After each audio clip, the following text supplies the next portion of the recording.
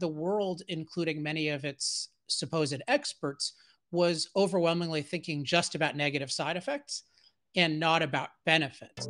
Hey, Nick Nanton here, and thanks for tuning in to Now to Next. I want to make sure you don't miss a single episode of this show on YouTube. So before we continue, be sure to subscribe to our channel and ring the bell to get notified about our latest videos. You have the option to be notified for occasional videos or all of them. If you're on your phone, just go into your settings and switch on notifications. Thanks for watching. Hey everyone, Nick Nanton here with my friend Alex Epstein. I would do his intro before saying anything to him, but you can see him. I can see him. It's just awkward not to acknowledge him. So Alex, how's it going, man? Hey, Nick. Hey, everyone who's watching. It's glad to have you. All right, I'm going to give a brief intro, then we'll dig into a fascinating conversation, guys. I've got one today I think you're really going to enjoy. Alex has what I would call an unpopular viewpoint, not because it's wrong. I don't know if it's right or wrong. He makes a lot of really great arguments. It's just there's a lot to digest here. So we're going to dig in. I'll give you a brief intro and we'll dig into a great conversation. If anyone has any questions, feel free to put them in the comments. You might have some questions that I haven't thought of, but here we go. Briefly, Alex Epstein is an author and commentator who advocates for the use of fossil fuels. That's why I say he's not popular. Instead of the non-use of fossil fuels, which is the greening movement is more popular right now. The unpopular view is that we should use more fossil fuels, which is Alex makes a very convincing argument for. He is the founder and president of the Center for Industrial Progress, a for-profit think tank that seeks to improve the planet through the use of technology. He is the author of the New York Times bestseller, The Moral Case for Fossil Fuels, which came out in 2014. The book has been praised as the most persuasive argument ever made for our continuing use of fossil fuels, winning him the Most Original Thinker of 2014 award from the McLaughlin Group. Alex has made his moral case for fossil fuels at dozens of campuses, including Harvard, Yale, Stanford, and his alma mater, Duke. He has also spoken to employees and leaders at dozens of Fortune 500 energy companies. His latest book, which is what we're going to talk about today, is called Fossil Future, in which he provides systematic analysis of our energy, environmental, and climate future from a human flourishing perspective. Again, Alex, thanks so much for joining us today. Man, this book Nick. is it's my pleasure, man. This book's tough, dude. I mean, this is a heady subject, right? I mean, and it's a heady subject that even when I bring it up when I'm reading this book with friends of mine of all persuasions, I find myself trying to defend your argument, which I think is great, but I'm not equipped well enough to do it. Like, it's sort of like, well, yeah, I can't quite explain that as well as Alex does. Read the book, which you can't always get detractors of an idea to actually hear out both sides. I think that's like a common issue with bias. Tell me a little bit about how you got into energy policy in the first place. And then let's dig in a little bit about some of the very persuasive arguments you make here, as well as some of the I'm also interested in, we talked a little bit before we came on camera, some of the difficulty with this, some of the maybe the personal toll it takes trying to be a truth sayer in an unpopular space. So first of all, how did you get even into sort of digging into energy and what was really going on? All right, lots of interesting stuff there. So one thing is just in terms of, this book it's a long book. If people can see it, there's a lot of stuff there. But if people want a preview, you can they make, fake previews on Amazon. People sell them for like $4 that they make or something. Don't read those. Just go to energytalkingpoints.com, one of my websites, and search Fossil Future. And I have a summary, so you can believe it and you can read it in 10 minutes. So it's my summary, so it's pretty accurate. So if people are interested. So I got into energy as, from primarily a philosophy background. So I think of myself as a philosopher first, energy expert second.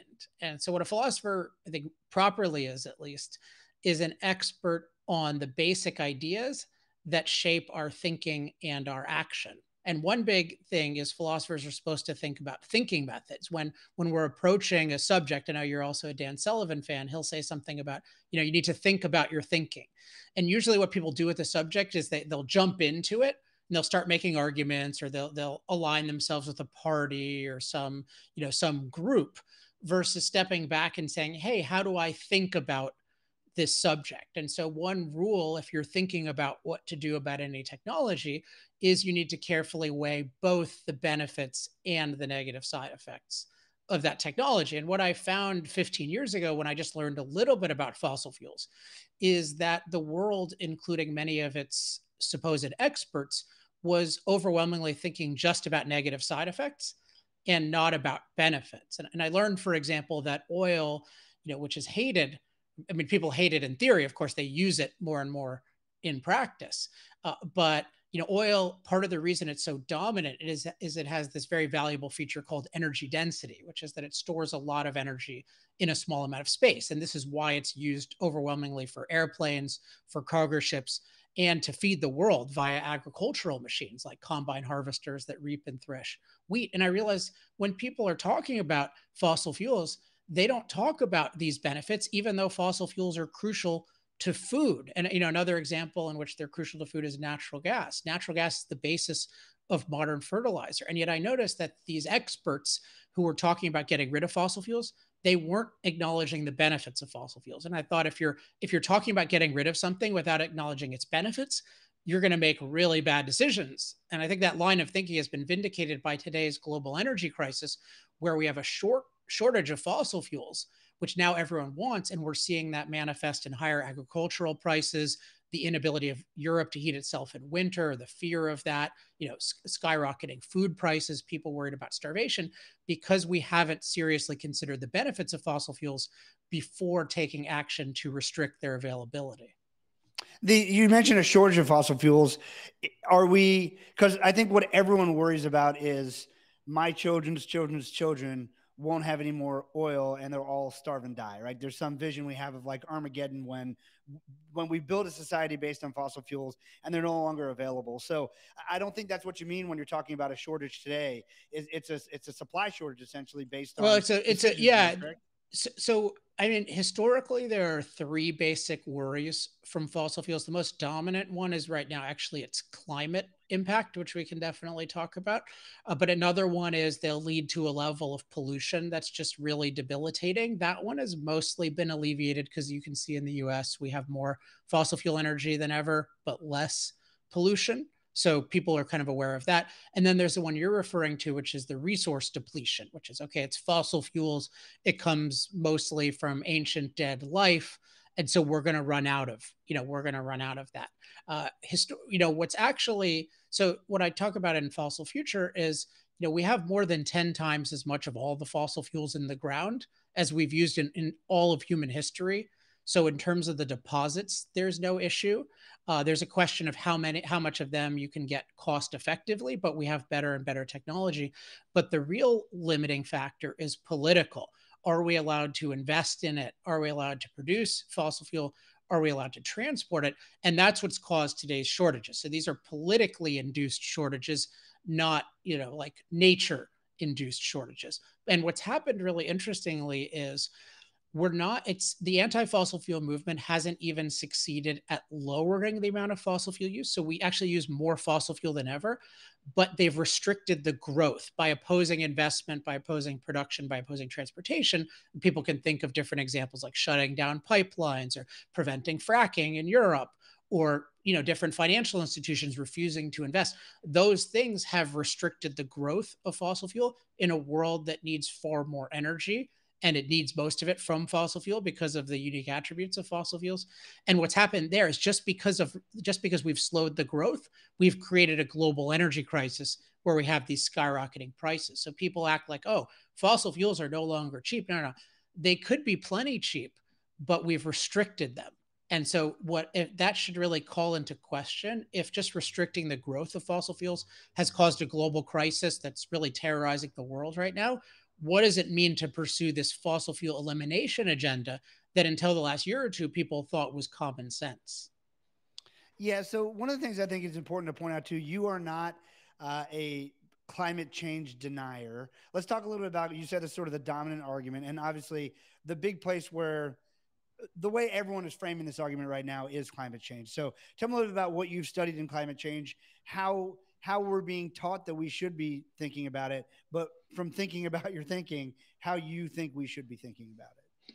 So the main thing we need to be thinking in terms of, quote, climate change is we need to be thinking about it a lot more carefully. And in particular, we need to think of it as a side effect of fossil fuel use. So when people they talk about climate change as this isolated issue, I care about climate change. What do we do about climate change? But that's like saying, I care about prescription drug side effects. What do we do about prescription drug side effects? But if you're looking at prescription drugs, you need to look at the benefits and the side effects. You're not going to make a good decision if you're just looking at the side effects. And if someone was just looking at the side effects of prescription drugs, you would suspect that they would be exaggerating those side effects, particularly negative side effects, because they're ignoring the benefits. An analogy I use is, imagine somebody has a mother-in-law who's given, them $1 million, and all he does is complain about the mother-in-law, and he never mentions the $1 million. Well, you could think, well, his complaints probably are exaggerated because he didn't mention this huge benefit he got from the mother-in-law. And so, it's not a perfect analogy because fossil fuels, are probably overall better than most people's mother-in-laws in a lot of cases. But if somebody is ignoring benefits, they're probably exaggerating side effects. And I think you find both of these with fossil fuels and climate. So the huge benefit that's ignored with climate, and this is really criminal intellectually, is we ignore the way in which fossil fuels allow us to, what I call, master climate danger, to take some danger and neutralize it. So if you take drought, people are worried about, well, fossil fuels will cause more drought, but they don't talk about how fossil fuels allow us to alleviate drought, even though they demonstrably give us an incredible ability to alleviate drought through things like irrigation and crop transport. And those things have lowered drought-related death by 99+% in the last 100 years. So you're less than 1 in 100 likelihood to die from a drought than you used to be, and yet people think of drought as getting worse. So the huge thing people ignore is the climate-related benefits of fossil fuels. They only look at the negatives, and then with the negatives, I talk about in a lot of detail. People tend to just have these crazy views that everything in the world will get worse because we impact climate. I do believe we impact climate because CO2 is a warming gas, so we'd expect it to have some of a warming effect. But people assume that's all bad, which is really weird because far more people die of cold than of heat in the world, and warming takes place more in cold places than in hot places. This is according to the mainstream science. And then they assume that every single weather thing will get worse. So it'll get, more rain, so more storms, but also more drought, and in all the wrong places. So it really has this religious quality where we're treating our climate impact as a sin versus just as a scientific phenomenon. And we just assume that the nature god or the climate is going to punish us versus looking in a clinical way at, hey, where is this beneficial? Where is this harmful? And ultimately, I think none of it matters all that much compared to our ability to deal with climate danger, because our ability to deal with climate danger is so good and expanding that it's really actually hard to think of a climate problem that we could cause that we couldn't overcome. Yeah, you've created, or at least I haven't heard it before reading your book, some of this language around sort of like the human flourishing scale, and perhaps we should be looking at, how do fossil fuels help us flourish? Just you've brought up, obviously, look, this issue is politicized. It seems like, so many issues get politicized. What's your take on why this issue has become political? Well, in a sense, the issue should be political because the main question is, what do we do about, the side of the real question people are concerned about with, in general, technologies, if they have potentially adverse side effects, you have to think about what does the law do about these. So that's a legitimate thing. You just think about standard pollution. You take something like the valley in Los Angeles. There's legitimate question of, okay, we got all these cars, and the topography here leads to the buildup of smog. Do we want to do something about this? And if so, what should we do such that we can have cleaner air, but we can still drive around? We still have all the values of mobility. So that's a legitimate thing to think about politically. And the same thing with our climate impacts. If you haven't analyzed it, you need to think about how significant are these? How negative are they? What are the benefits that come along with them? So it should be political. But I think the sense in which it's politicized that's bad is it becomes this very partisan issue where people are thinking about it in a very tribal way versus thinking about it in a kind of clinical way. And unfortunately, there's this party division where it's, okay, the Republicans are the ones who are supposedly pro fossil fuels and the Democrats are anti fossil fuels. And one thing I try to do is get people in whatever their political affiliation to think differently about fossil fuels, because right now, for example, there are certain things I agree with Democrats on, but I think they're really, really destructive on energy. And I'm trying to persuade a lot of them to change their views. It doesn't, in the past, Democrats were very pro industry. We're not all what I call climate catastrophists. And so, yeah, unfortunately, becomes it has this it's very partisan, and then unfortunately the issue of science is linked to the anti-fossil fuel position, which I think is really dangerous because it's ultimately not a scientific position. I think it's ultimately a religious position. But I think sometimes people have reacted to it by saying there's no climate change or we don't impact climate at all, and that's a wrong way of defending fossil fuels. And part of what I'm doing is stepping above that and saying, no, we do impact climate, but those impacts, insofar as they're negative, are nowhere near as important as the benefits of fossil fuels. Yeah, and let's talk about it from your framework of human flourishing. And I mean, we've already talked about how we can't just throw out the positives and just look at the negatives, but you've really named it from my point of view, just human flourishing. And let's judge based on how human beings are progressing in society, what the death rate is, where it's going down to. And I think, so I'll let you address that. And I also think the point you make in the very beginning of the book, where you talk about, a medical issue in an African village without enough energy, is like it's a great analogy if you want to share that, of like what happens when you don't have reliable energy. Sure. So I've been talking about in general the issue of looking at benefits and side effects, positive and negative. But there's this issue, positives and negatives. There's this issue underlying that, which people don't even think about at all, is how are you measuring positive and negative when you're talking about things? And I'll first use the example of climate.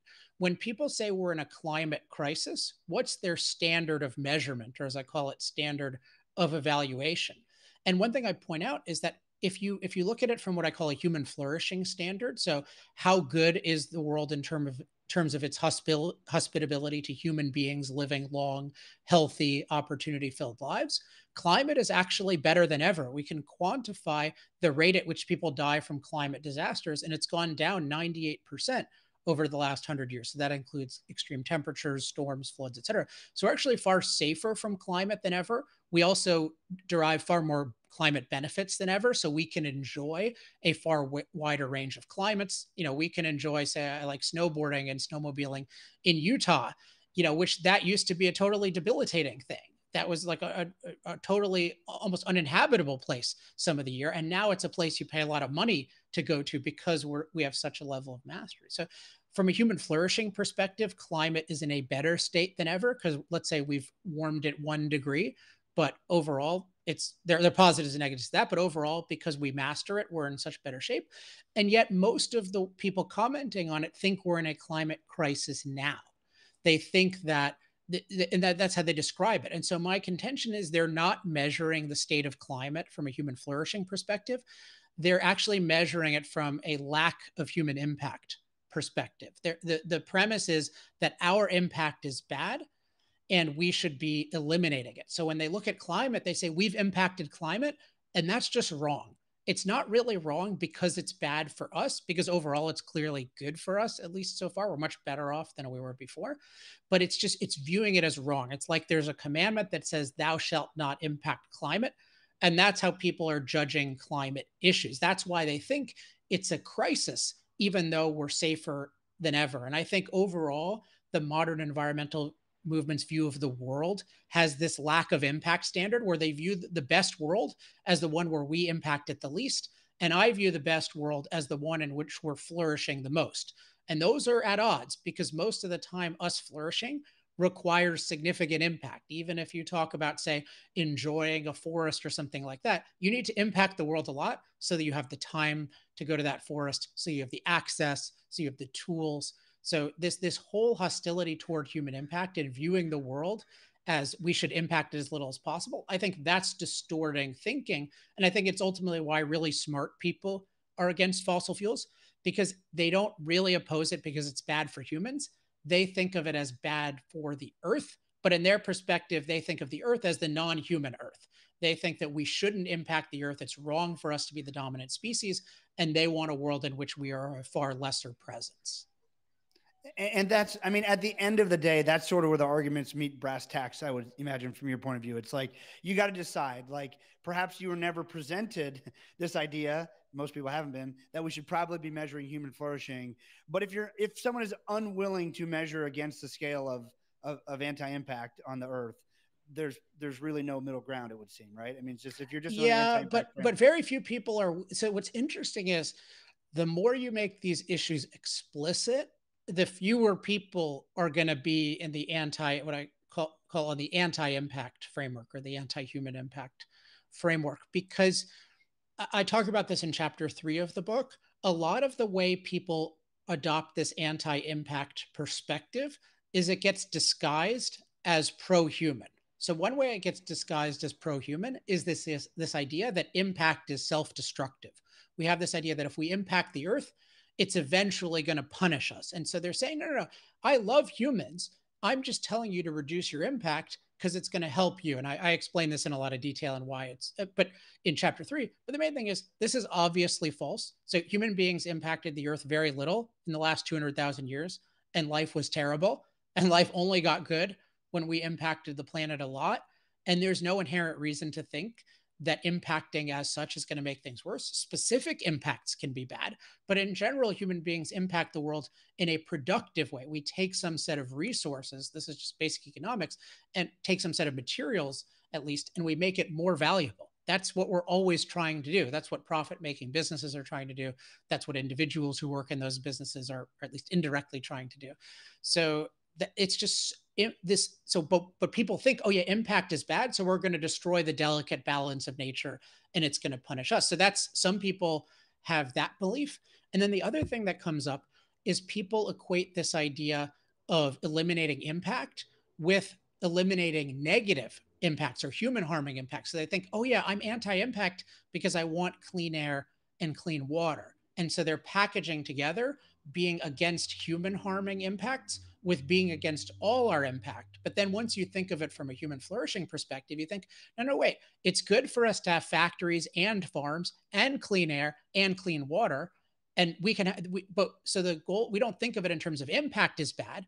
We think of it in terms of pro-human is good. And that way, yeah, you limit or minimize your human harming impacts, but you get all the human helping impacts. And so once you clarify these issues, then more and more people get on team human, so to speak, because then you really have to admit, I just want humans to die.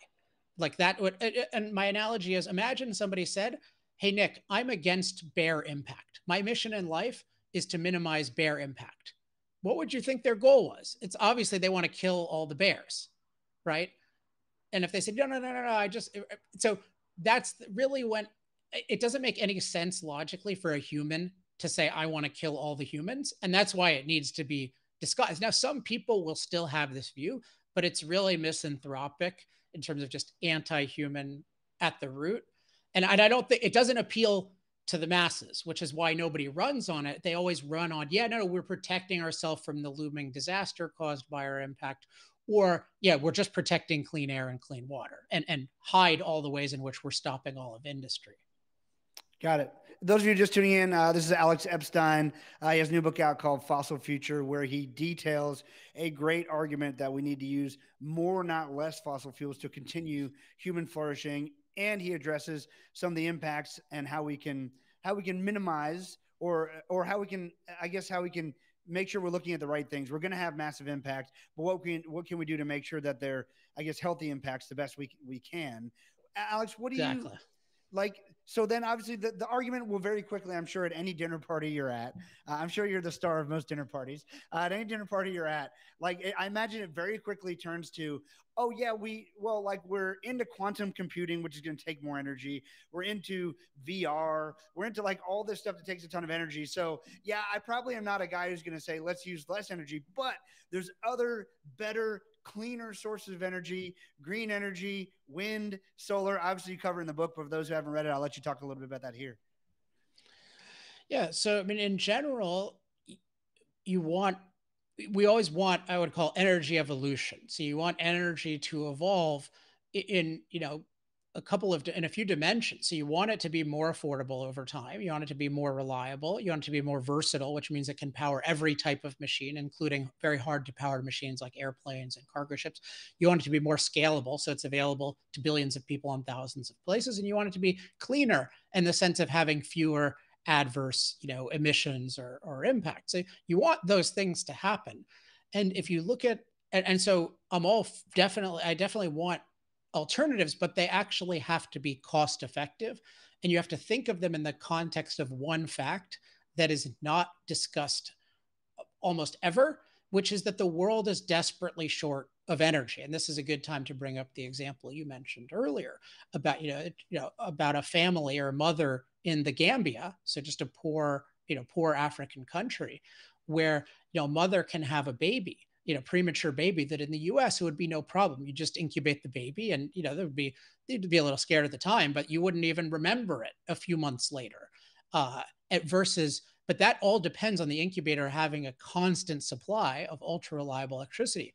But the hospital in the Gambia in the story, but many hospitals around the world, doesn't have reliable electricity. So it doesn't even have an incubator. You couldn't even donate one because what's it going to be powered by? It doesn't have the reliable electricity. And so you just have tragically all these premature babies just dying who would live somewhere else. And, same thing with like an abnormality, like some problem that could be detected in ultrasound, and you could do something about it, but you don't recognize it because you don't have these amazing machines that require unreliable electricity. And this is a microcosm of the problem, which is that most of the world is desperately short of energy by our standards. There are 3 billion people who use less electricity individually than one of our refrigerators uses.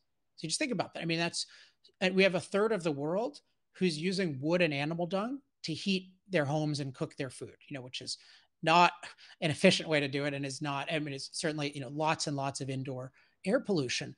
And so when you're thinking about energy and alternatives, you need to think of it as the world needs far more energy. It's often thought of as, oh, we're already using too much energy, so let's just get rid of some of the fossil fuel. But if you think of it as, no, the world needs 3-4 times more energy, then you should be very suspicious of somebody who says, not just I want to explore new alternatives, but I want to get rid of fossil fuels and I promise to replace them with alternatives. And so that's the thing that, if you want to say at dinner parties, people conflate.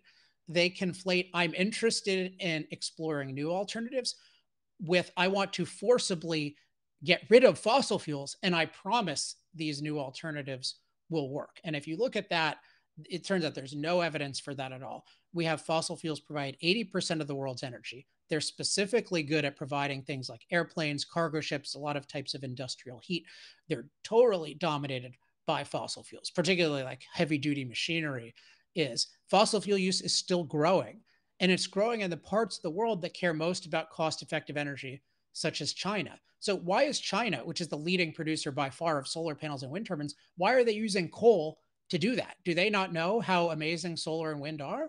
No, they know that fossil fuels are usually the most cost-effective way to provide energy. So what restricting that forcibly means is it means we have far less energy than we otherwise would. And this is exactly what's happened with the energy crisis. Just by restricting the growth in fossil fuels, we have Europe afraid of the winter. We have different, all kinds of industrial plants shutting down. We have fertilizer plants shutting down because they can't afford the natural gas, which has been suppressed on the market.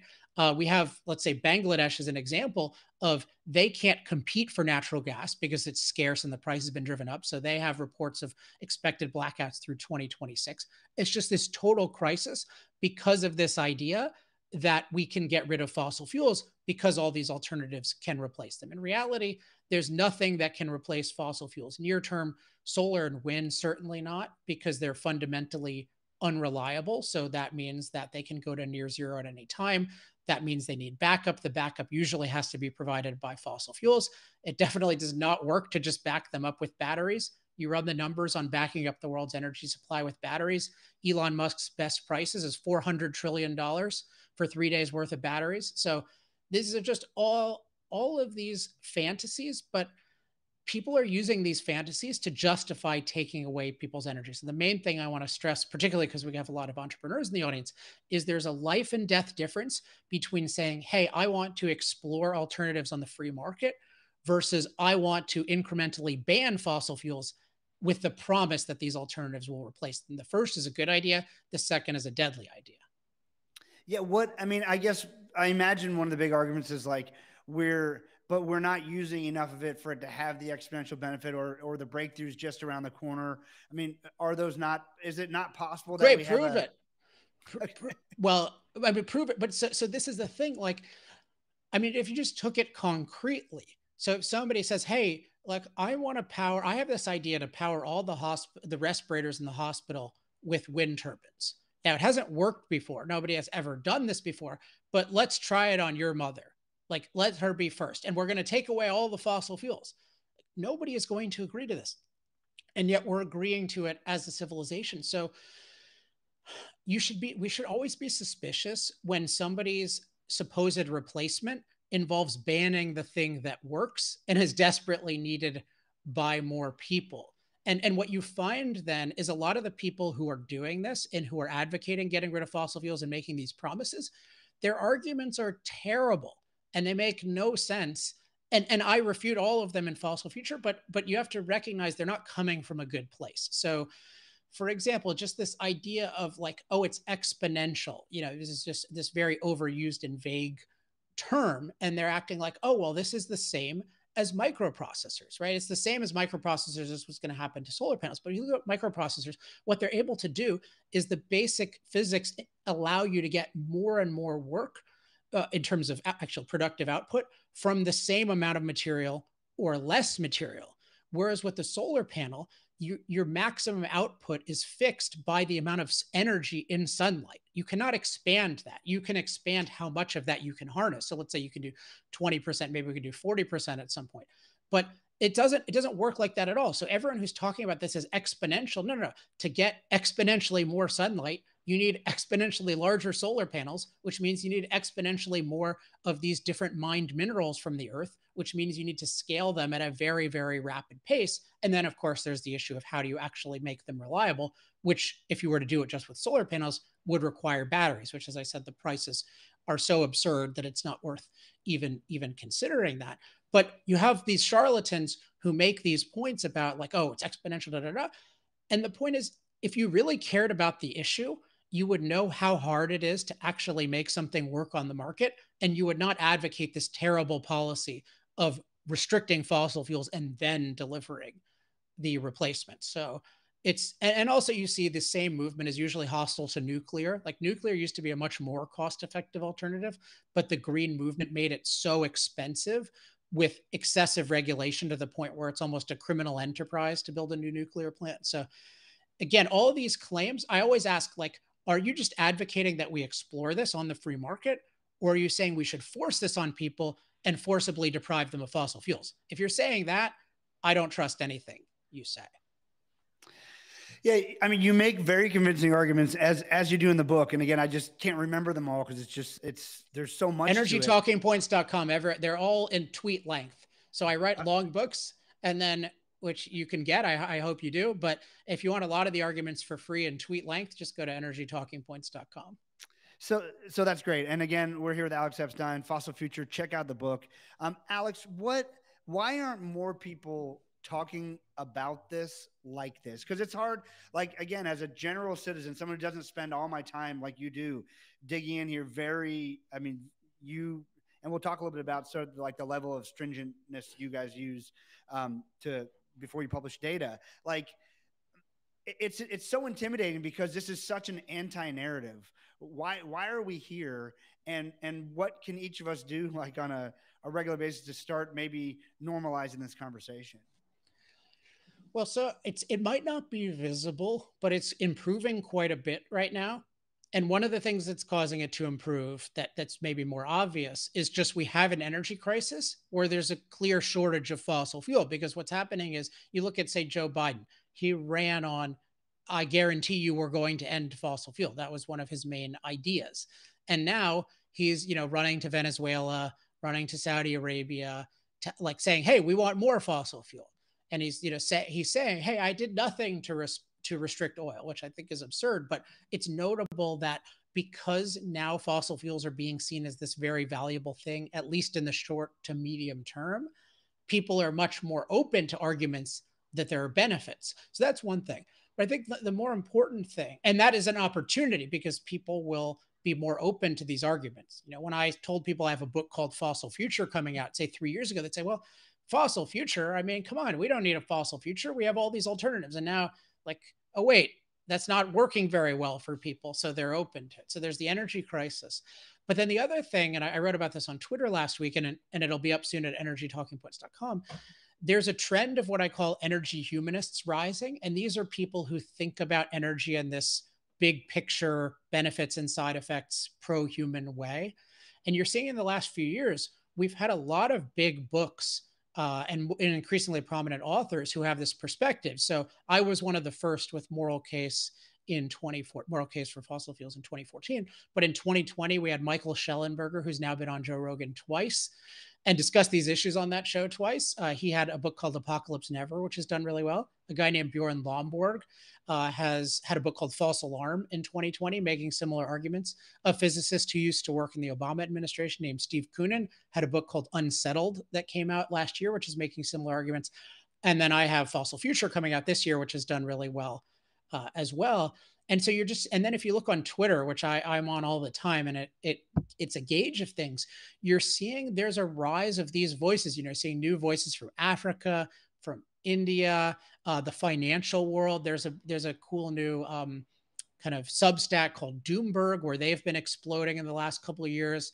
There's these interesting like analysts like Lynn Alden and I forget her last name, but Tracy Chi, she goes by on Twitter, and I don't want to leave everyone out, but there's what you're seeing is it's so much like when I first kind of met you in the Genius Network and strategic coach space, let's say in 2014, 2015, like it was so much of a lonelier position. And now it's growing. Now and hopefully it's exponential. It's one of these things where it's still small, but you're seeing it rise. For example, the Wall Street Journal is just saturated with these ideas right now. They're just always kind of making these points, whereas they weren't doing it in the past. So I'm very happy of my role, which is fairly significant in terms of leading this line of thinking and being one of the pioneers of it.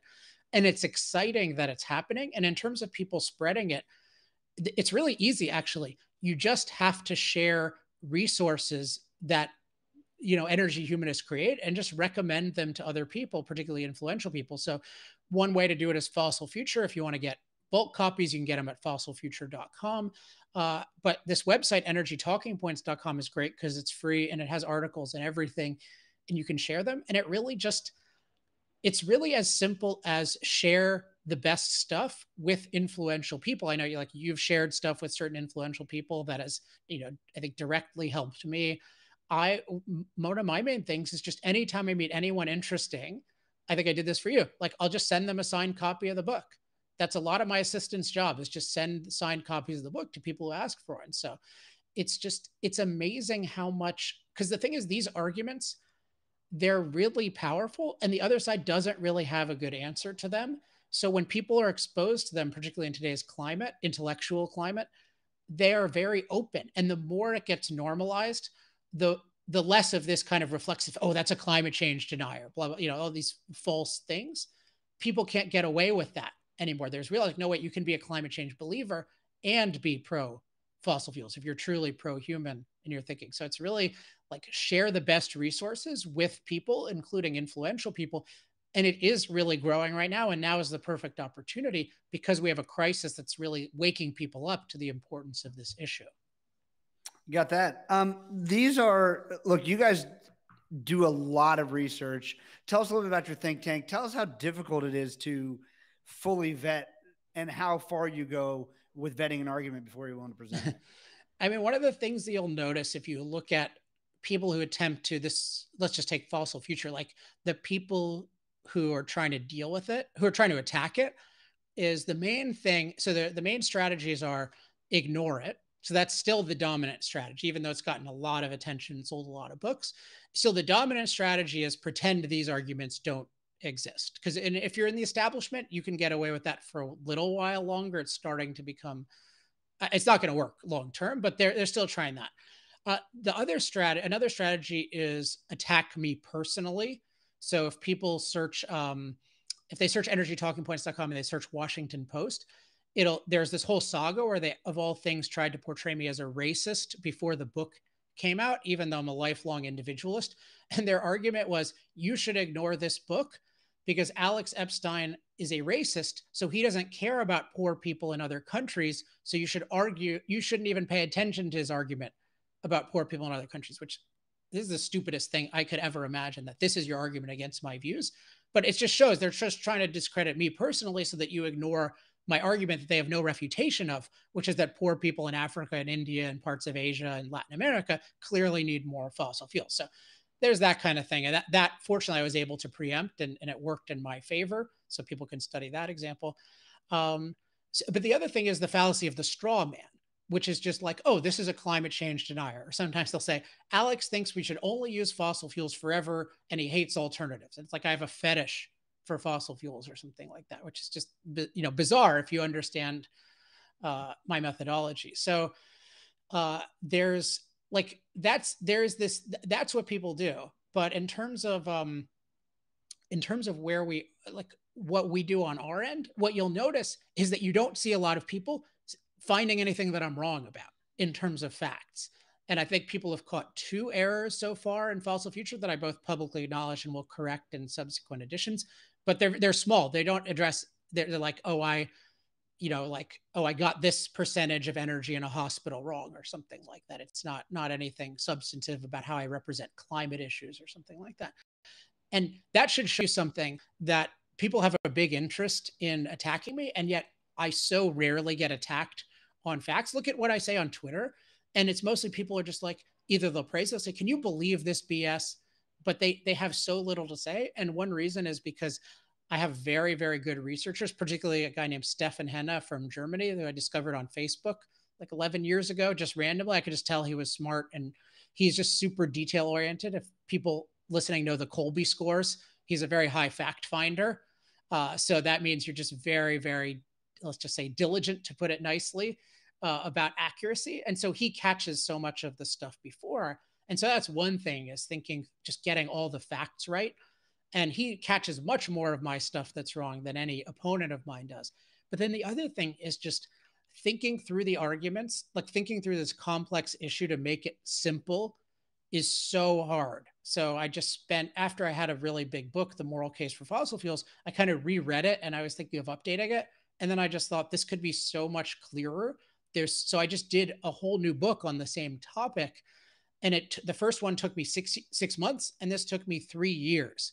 And just the degree of difficulty is, no one would ever go through it unless they just loved the topic, because it's just so hard to think, if you're really trying to be right, to think through everything to the point where you're convinced of it and you think you can explain it to somebody who expects to disagree. So I think if people check out Fossil Future, I think you'll see there's a very unusual level of just step-by-step precision, starting with somebody who expects to disagree and like leading them for 400 pages to, you should actually become a champion of more fossil fuels. And it's worth it, but it is a lot of work. And I would just say we really, really care about being right.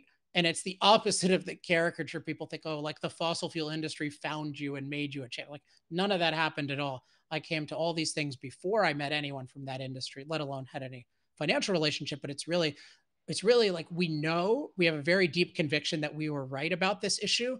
And that actually leads to such an obligation to explain it persuasively in a world that doesn't agree, because it really feels like if we can't explain this persuasively, nobody else will.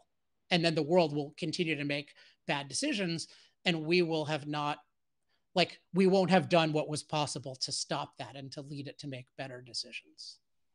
Yeah. And so they tried to attack your characters. You said trumped up some sort of, I assume, fake racism thing that they brought to light. Like, how has this cost you personally? Are there are there parties you don't get invited to anymore because it's just such an unpopular viewpoint?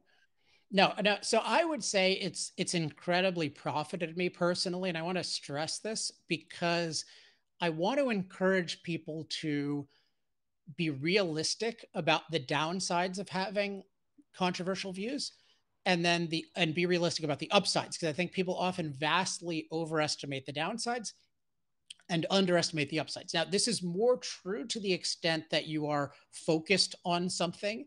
Let's say if you work at Google and it's your first day on the job and they have some climate policy and you walk around with signs saying, hey, this is going to kill a lot of poor people. Yeah, maybe that, okay.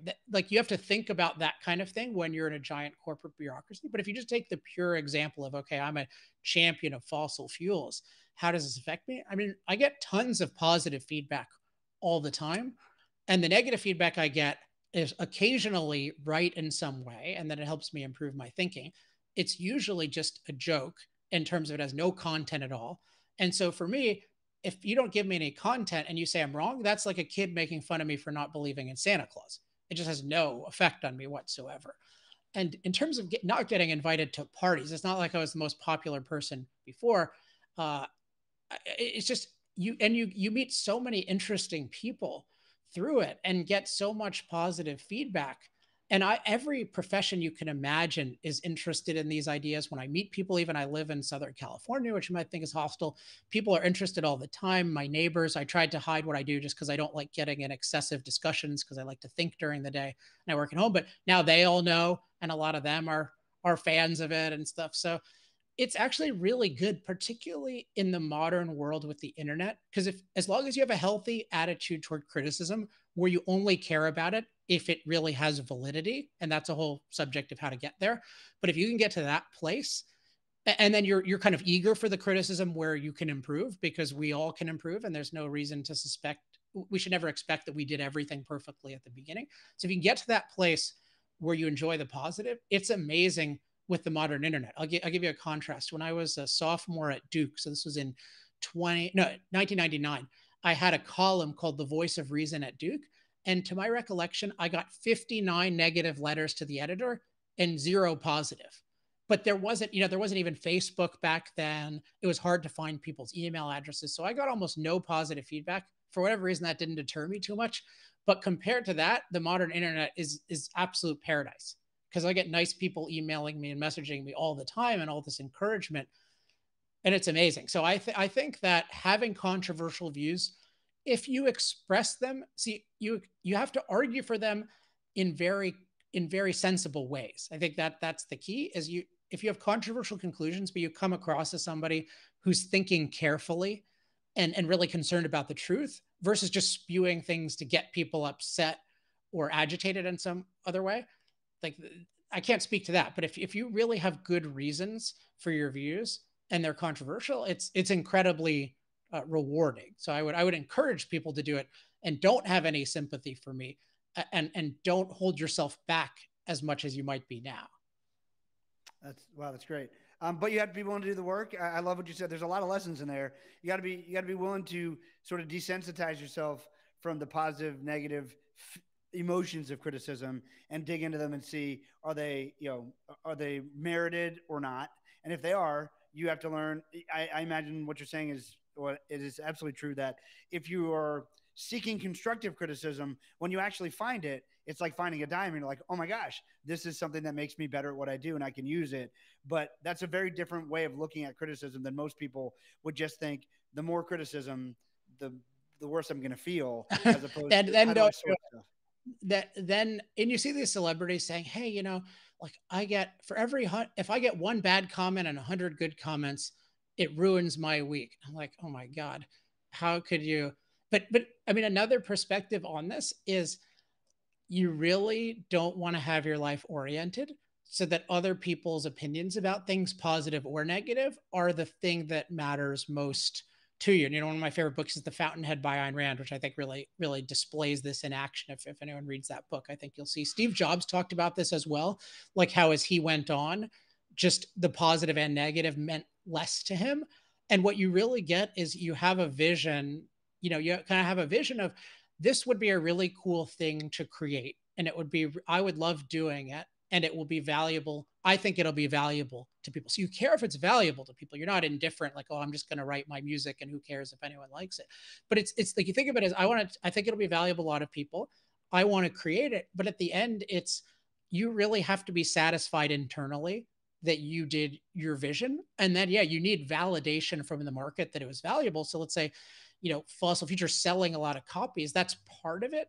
But the main satisfaction is really believing in it and achieving it. And again, other people actually valuing it as part of the achievement. But the main thing is like you enjoy creating it and you're proud yourself of what it is. And that's so much more enjoyable than anyone else's feedback. So if you're still in the mode, and it's understandable where like somebody says, "Oh, Alex is brilliant," and that's like that means a lot, or Alex is an idiot and that doesn't mean something or it means a lot, like you just don't want to be in that place because it just ultimately other people, there is no guarantee whatsoever that what is in their head has anything to do with reality. So you need to decide for yourself what you think reality is. And then if you decide other people are good judges, yeah, it's great to get affirmed by them. But the people who view it as the goal in life is to be affirmed by other people. And like the greatest thing would be somebody saying, I'm a genius and this is the greatest work ever. Like if you're in that place, you are going to be wrecked by the negatives. And it's I do jujitsu, and there's a kind of a thing in jujitsu where like people, they say like, hey, you got to learn to be okay with losing. But part of being okay with losing is you don't take winning that seriously either. It's just kind of like your goal is to get better and better and better by your own standards, and you enjoy that. And yeah, you'd rather win than lose. But in both cases, you're getting better. Winner doesn't mean you're some god, and losing doesn't mean you're a loser. It basically just means the circumstances were a little bit different, with your opponent and whatever else is going on. So if you can love the process and have your own vision and be proud of achieving that, you're going to be so much happier. So that's my little soapbox on this issue since you raised it. No matter what you think about the fossil future, that's great advice for everyone. Alex, so what's next? You got the book out. You're promoting the book. Obviously, we encourage people to get the book, Fossil Future. What's the website again they can go to for the talking points? energytalkingpoints.com. That's excellent. energytalkingpoints.com. And then what's next for you from here? I mean, what are you doing next? So I have a couple of things I'm doing. So in the energy realm, my number one focus is actually political, which people often advise against because they say politics is terrible. But I'm very interested always in my ideas being practical. So I started this thing, Energy Talking Points, a couple of years ago. And the goal was to take my ideas about like what's right, including what policies are right, and be able to boil them down very, very concisely so that elected officials could use them and hopefully implement them. So that's been really successful. If you go to that website, energytalkingpoints.com, we have a weekly newsletter where you get new talking points on some important issue every Wednesday. You can get it all free. And I work with like 170 plus offices now. So I have people who are part of my group. I advise different people. I'm not a lobbyist or anything like that. It's just people who work with me because they think it's valuable. So we have that. And my project there is I'm working on what's called an energy freedom platform, which you can also see at energytalkingpoints.com, where it's trying to give politicians a positive agenda. So not just criticizing today's policies, but here's what's a positive agenda. And another project I work on that might be interesting to some of your viewers is in a seemingly unrelated thing. I have an app, which is like it's kind of a new social media platform called Thoughtful.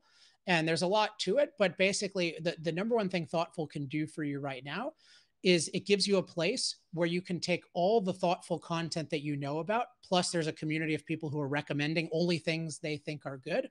It puts it all in one place. And so basically you have a go-to place where everything is good and nothing is trash. And so if you go to Thoughtful, and you can just use my invite link, thoughtful.community/Alex, what you'll find is you can just say, hey, I want to set a goal of spending, 45 minutes on good stuff versus bad stuff, or 20 minutes or whatever it is. And it will really change your life because you're going to learn about so many interesting ideas that are good, and you're going to be insulating yourself from so much trash. So Thoughtful eventually is going to be an amazing place to discuss ideas. It's going to have a lot of other stuff, but right now it's this really amazing haven where you can spend a lot more time on content that benefits your life and a lot less on content that wastes your life. So again, you can sign up. It's all free at thoughtful.community/Alex.